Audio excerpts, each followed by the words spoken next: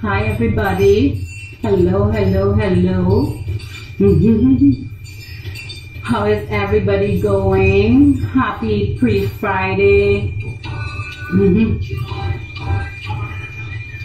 I promised I would do a part 2 of orgasms.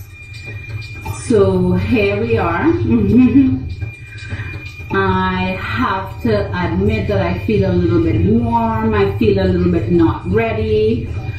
But that's alright, we'll handle it, right? Hi Mish. Nice to see you. Hi Rona, nice to see you. How is everybody shaping up for the weekend? I hope everyone is still taking good care considering our climate, our COVID-19 climate. Hi Sandy, nice to see you. So we wanted to continue our conversation on orgasms. I'm Cheryl Ann Marshall, otherwise known as Red Wine. My show is called Red Wine Talking because I talk. So hi Red Fox, nice to see you here. I know we wanted to do a part 2 on orgasms, so I wanted to follow up from where we left off.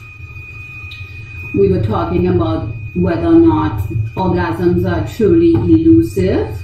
We were talking about what is the best way to have them. We talked about the G-spot. We can continue talking about that. We talked about oral sex. We talked about the clitoris. We talked about having orgasms just from foreplay.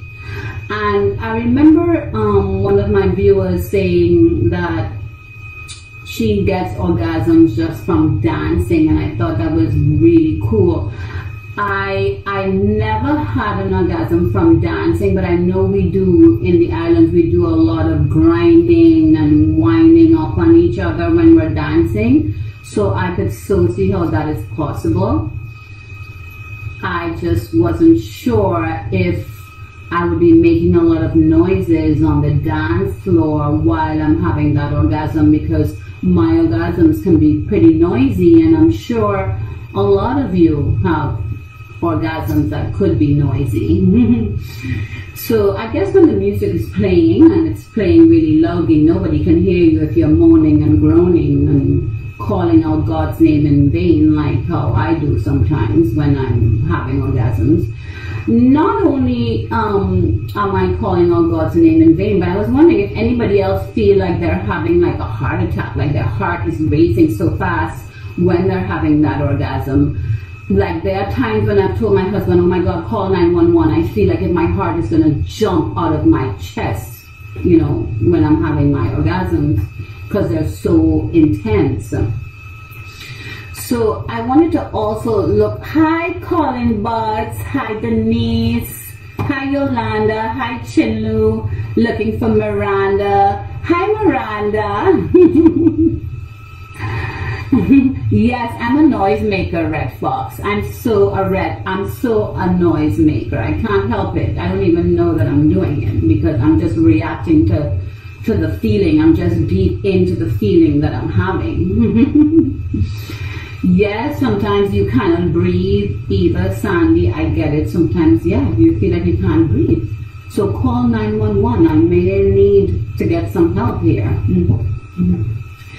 So I wanted to kind of dip into the fact that, you know, for the people who are not having orgasms as easily, I wanted to find out if there's something else. Yes, better calling God's name than anyone else. I agree, Chinlo. I totally agree. That would be a little bit troublesome, which I don't think I'll have a problem, because usually I'm having good sex with somebody that I'm already into. So if it's anybody's name other than God's name, I would be calling that person's name that I'm deeply into. Or maybe he's deeply into me.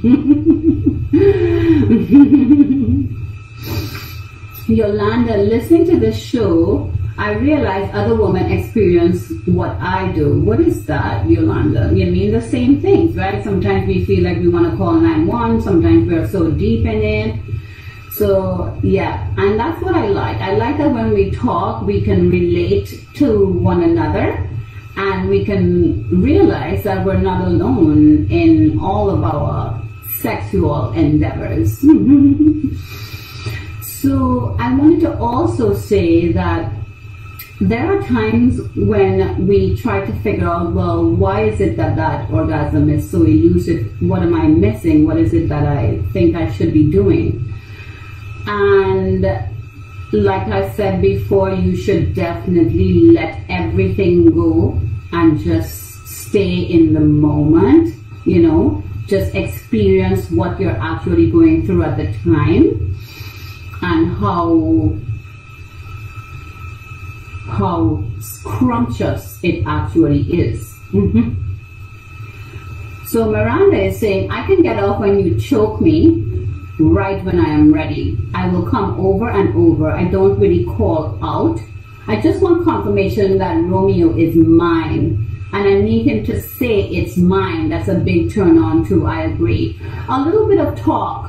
I'm glad you said that, because sometimes talk helps you through it, you know. Sometimes if your partner is talking to you and saying, you're mine, this feels so good, you feel so good, I love being in here, I love that. And I think that helps to encourage you into actually getting to that orgasm that you really want to have. So my little brother Sherlin said, she told me call her name because it's not God pleasuring or riding me. And I get that.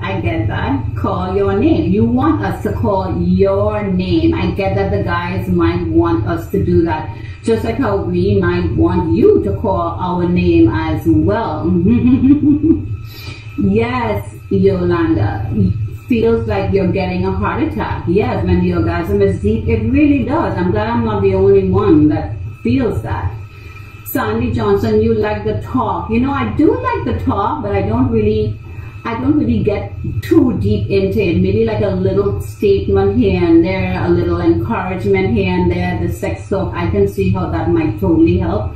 And I remember doing the show on eye contact during sex. I do like that eye contact as well. If you're looking me right in the eyes when I'm about to have my orgasm, that's really deep, totally deep. Red Fox, surprisingly, my erogenous zone can be my ears and toes. I don't think that's a big surprise at all. My ears, my toes are also very sensitive. I think my entire body is very sensitive, but for some, certain parts of their bodies are more sensitive than others. So I see why the ears and toes might be more sensitive for you, Red Fox. My neck is also very sensitive, very, very sensitive. Kissing while I'm about to have that orgasm is also works really well. I wanted to find out as well, because we talked about on the show at some point in time about bringing a third person into the bedroom. So I wondered if people that are having problems having orgasm, if maybe a third person will help. For a woman, maybe another man, and for a man, maybe another woman. I know in the past, my husband has asked me if I would do a threesome, and I remember saying in the past, never. Threesomes, I could see why some people enjoy it and why it might be an extra something to do in the bed that would get you aroused and get those juices flowing. But for me, I don't think that a third person will do it. First of all, I don't need anything else to have an orgasm, but for some people, I'm wondering, will a third person do it? Will a threesome do it for you to actually have that elusive orgasm? Yes, Miranda, I know you would agree with my brother. Tell me, yes, without a doubt. Tell me how sweet Juliet is, and be very specific in how Romeo feels while he's in there. Another biggie for you. I can get that. I can totally get that. You're telling me how you feel while you're in My Juliet. I could see why that would be a big turn on to help me get to that point. Your nipples and your neck are very sensitive. Chinlu, I'm surprised because I was wondering if men have that sensitivity in their nipples. I've always been wondering that because I know we have that sensitivity. I was just wondering if men have that sensitivity. And I asked my hubby, and you know, he said yes, but not that much, not as sensitive as I am with my nipples. So good to know that you do have that sensitivity in your nipples. Miranda said, oh yes, threesomes. And Chinlu said, been there, done that. Twosomes are overrated. Really, Chinlu? Oh my goodness. Miranda, threes. Let's go back to you. Oh, threes, you said. Like 6 exclamation marks. Yes. So when you do the threes, Miranda, are you thinking another guy, or are you thinking another girl, or don't you care? You don't care if it's another guy or a girl? What about 5? What about 5? I think that's turning into an orgy, and it might work for some of you. But 5? I think 5 sounds like a lot. Chinlu says that he's been there, done that. Threesomes are overrated, and I could see that. I could totally see that. I don't think I would know exactly who to concentrate on and when. And I think that I would have a little problem if my guy at that time is paying too much attention to that other person. If it's a girl or a guy, you never know. I would think maybe my guy is paying too much attention to that other person, which will be a turn off for me. I won't be able to get into it if I realize that he's paying too much attention to that third person. I won't be able to at all. It will kill my vibe. I truly believe that will kill my vibe. There was one person, just to give you a little quick story, because I always said no threesomes. I'm not attracted to women, and I never wanted another man in the bedroom either. But there was one time when I was attracted to one woman. I didn't know her at all. She was a dentist, and I thought she was pretty hot. But I look at women and I see women that are pretty hot, and I can acknowledge that. But I kind of saw myself in a threesome with her for some reason. That was many years ago. I have no idea where she is now. She was around my age, and I thought to myself, that was the first woman I ever thought, well, maybe I'll do a threesome with her. First and only woman that I ever thought that about. Hey, Angelique, Trinidad in the house. Nice to see you. I'm glad you joined us.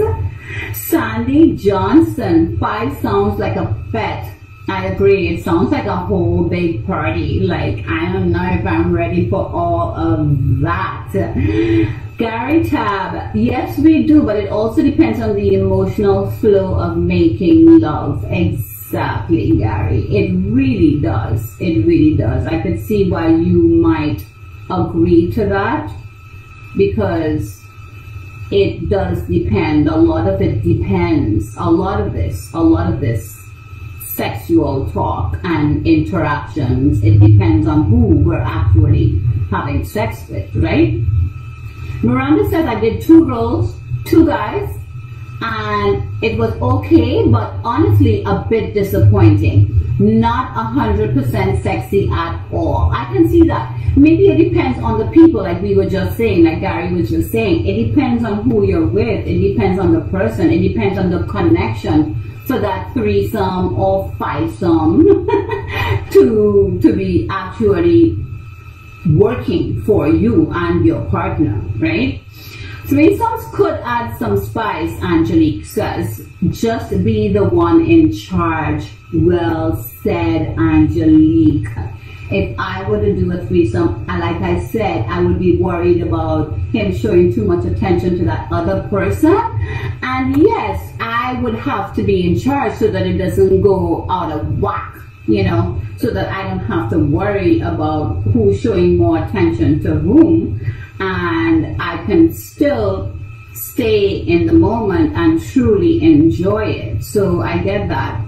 I get that. I'm going to take note of that for if and when I were to venture into a threesome. I would definitely have to be the one in control. So I'm thinking I'm going to have to continue this conversation on threesomes at some point in time. So tell me what you guys think about the threesomes, and if you think the threesomes, that third person isn't really enough, and if you need to add a fourth and a fifth like how Miranda said. Tell me about it. Tell me what you guys think. I'd like to know. Angelique Patience said, my threesome was great. I got all the attention. That's how mine will be great, if I get all the attention. I could be very jealous when it comes to my significant other, so I would want to make sure that the attention stays on me. And then I also worry about whether or not that person might want to be with this third person every time we have our sexual interaction. So I do worry about that. Chin Lu, what about light bondage and blindfolds? I am coming to that. Trust me, that is going to be another show because I love bondage and I love blindfolds. I always tell my husband one of my fantasies is to be tied up and basically to the bed and legs apart, arms apart, and you do whatever you want to do to me. You do it. You just do it. I think that's a huge turn on. I don't know how I'll handle the blindfolds, but I'm definitely willing to try that. I think that's an extra step that I would be very much willing to go. David Craig, nice to see you. Honestly, you don't need more than one person to light up the house once you know what you're doing. I'm like, you are right. You are right, David. I don't think it's a necessity. I think for some people it might be, but it's definitely not a necessity for me. And like you said, once you know what you're doing, we should be more than okay. DJ Jovi Jove, your version of a threesome is you using your hands, your mouth, and your manhood and a mask. I like it. I like it. Keep it spicy. Be innovative. How else can I please you? Hi, Shauna Whittingham. Nice of you to join. Hi, Sandy. Yes, blindfolds are sexy. Gary Tab, being in charge and controlling the action can be promising, but you have to be mindful of the other person's being left out. Their needs are very important. I agree 100%. Guys, all this talk is getting me hot and bothered. Let's not forget I'm not on here for very long and the time is about up. So we're going to have to continue with either part 3 of orgasms or moving on to what else that kind of gets us going, gets our juices flowing in the bedroom. So let's figure it out for my next live. Hopefully it will be next Thursday. Maybe I'll surprise you guys with another day during the week. But thank you so much for joining me. Thank you so much for vibing with me. Miranda said, I did handcuffs and I felt I was going crazy. That was it for you. You felt out of control. I do worry about that as much as it's a fantasy for me. I do worry about that. Guys, I gotta go. I'm sorry. Ciao for now. Take care. I think control is important. And until my next live, please take good care. Please, and have a lovely weekend. Enjoy it with your loved ones. Until we meet again, love to all of you. Hugs and kisses and smooches. Mwah, mwah, mwah. Yes, Miranda. Yes, yes, yes. Smooches. Goodbye, Shauna. Take good care. Bye.